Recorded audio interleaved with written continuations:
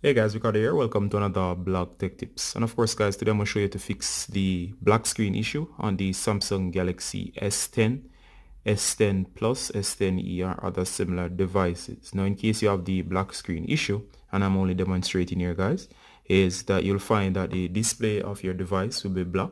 And as I said, I'm only demonstrating. And of course the display will remain black, totally black. No matter what you do, if you press any keys or tap the screen, the display will not. Alright guys, so when you have the issue, your display will remain black. No matter what you do, if you press any physical buttons or tap the screen or so on, the display will remain black. And once it's remaining black, what's going to happen is that you cannot get anything out of the display. You might actually feel the phone vibrate. And of course, you might hear the ping of your messages and so on coming in, but you will be unable to see anything on the display. Now, in case you're having the issue, guys, I want you to try the following in order to fix the problem. Alright, so the first thing I want you to do, guys, is just hold down power and volume down. So you're going to hold both of them at the same time. So just go ahead and hold. You will not see anything on the display, unlike mine. I'm only demonstrating. So just keep on holding both. So you're just going to keep holding. Alright, and do not let go no matter what. And of course, as soon as you see the Samsung logo, it should pop up on screen once again, indicating that the device is actually working again. And in that case, the device will power up and the display should work. Now, in case that did not work for you guys, another thing you can try is you can get your adapter.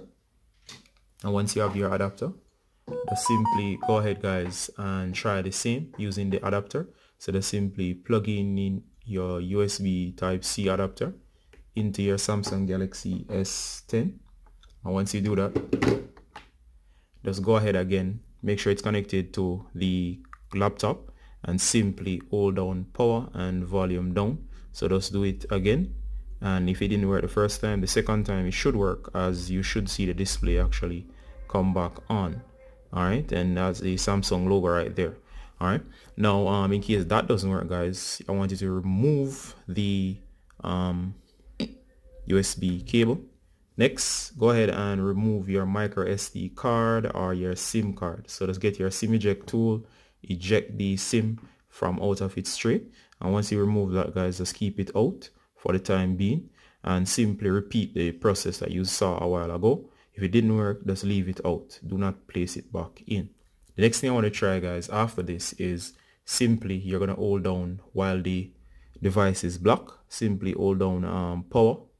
And then you're going to hold volume down. So simply use your thumb, rest it over the power button. That's the ridge or the arch, the mid section of your finger there. Hold it on the Bixby key, not power, sorry. And then you're going to hold volume down, and you're going to simply hold.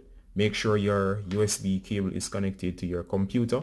So hold both buttons as volume down plus Bixby key. Simply wait right here. It's going to connect right there. And then you're just going to go ahead and plug in.